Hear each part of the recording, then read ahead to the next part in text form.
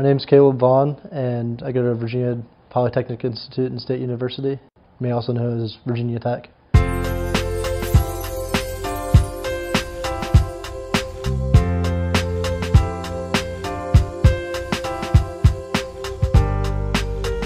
I'm studying financial planning. We have a certified track so that I'll be able to sit for the Certified Financial Planner exam post-graduation.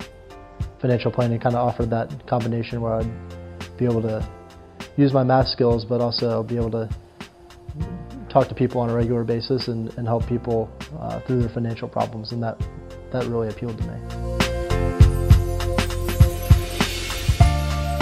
Well, I'd much like to do something like you do.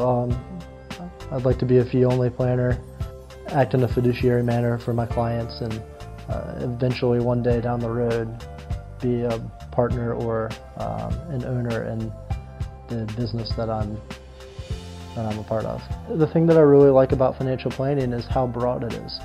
I could be meeting with a client, I could be rebalancing portfolios, I could be crunching some numbers for a budget, and all those things could happen in the course of one day, and they're all so different, but they all sound fun, and I like variety. I wouldn't want to feel like I was in a prison of being stuck doing one thing all the time.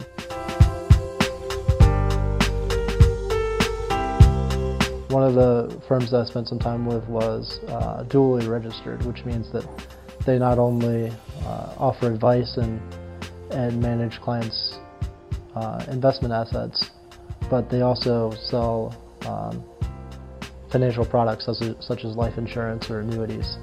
It was a great experience, and the guy really tries to do right by his clients, so it's good to see somebody on that side of the business really trying to keep their client interests first. At the same time, I don't know if that's exactly what I want to be doing.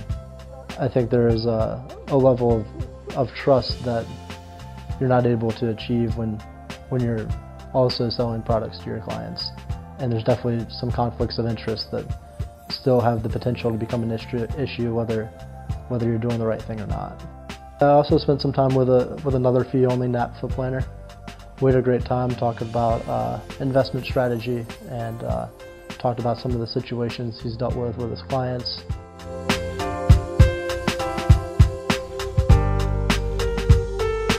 I went and played soccer the night I got here on Wednesday, and had a great time, met some of the locals, and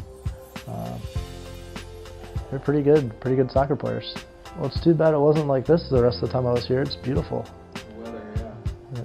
The skies finally cleared up and it's no longer raining.